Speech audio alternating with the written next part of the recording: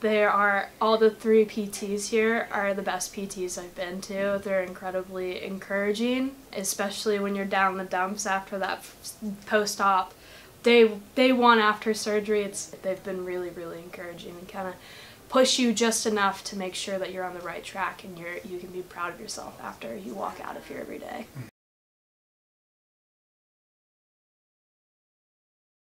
My name is Alena. I had a right ankle injury that lasted about 5 months before I got diagnosed by Dr. Stone.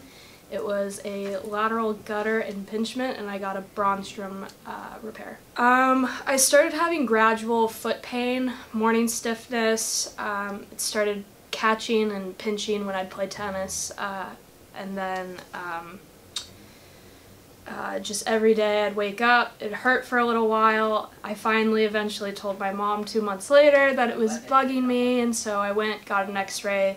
They told me that my foot was fractured and I was in a boot for a little while. I went down, came back here, I saw another podiatrist, and because they thought it was a deal with my foot when I kept pointing to my ankle. And so he was like, oh, let's do cortisone injections, that should be the problem, that will solve it. I still had the same issues, morning stiffness, hurt every day. And then my mom was like, okay, let's go back to Stone because I've already had my knee done here and we know it's a great place, we know it's well taken care of.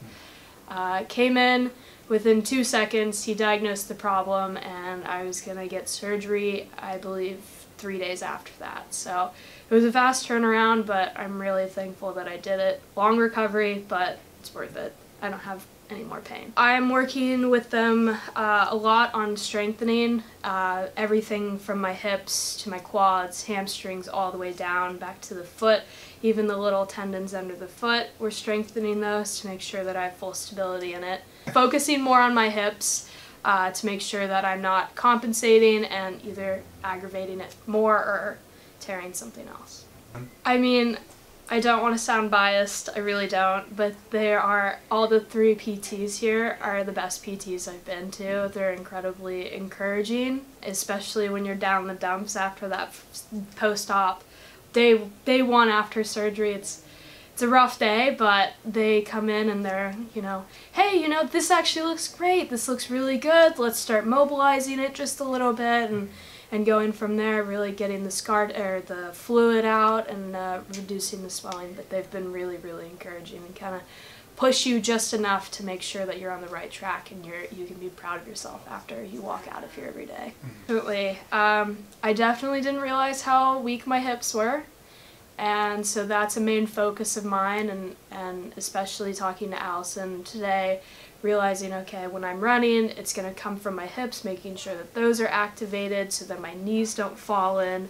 So it's all building on top of each other, and it's a lot, but it's really fascinating to learn how everything's connected and how they all work together. I believe I have about another month or so, maybe a little bit more, but I just ran for the first time since October, and it's now August, so it's been a while, but it's been worth it. I've definitely learned a lot about the human body, how to rest and rehab, and all about my ankle, which I had no clue about before. It's kind of a euphoric feeling. It's like I never liked running. I still am not a big running fan, but today being able to run for the first time, I was like, wow, this is actually this is a lot of fun. I'm really happy running, and that will be the first and last time I will probably say that. I recommend the Stone Clinic to everyone.